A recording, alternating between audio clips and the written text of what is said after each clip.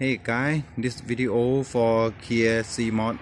password or BIOS password of toshiba satellite L310 สำหรับภาษาไทยรอฟังตอนท้ายคลิปนะครับโอเค on under the lamp slot have a point of solder point this point image is a shoulder. This is a clear cmos clear cmos short it by soldering or take put little wire with Scotch tape on it and turn on notebook and then F2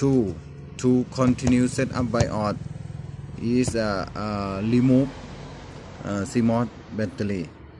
you have a success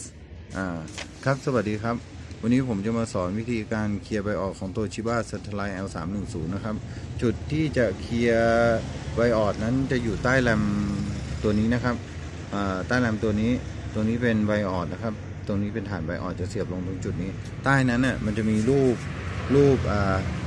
ใต้นั้นมันจะมีจุดบัตรคีย์ที่เป็นรูปนี้นะครับที่โรงงานเข้ามาตรงนี้เขาจะไม่ได้ช็อตมาให้เราอาจจะบัตรคีย์ช็อตกันไปก่อนแล้วก็หลังจากนั้นเราก็มาเสียบปลั๊กหรือไม่เสียบปลั๊กก็ได้แล้วก็เปิด power on นะครับเปิดโน้ตบุ๊กแล้วก็กด F2 เพื่อเข้าที่จะเซตอัพBIOSเราก็จะพบกับว่ามันไม่ติดBIOSแล้วนะครับ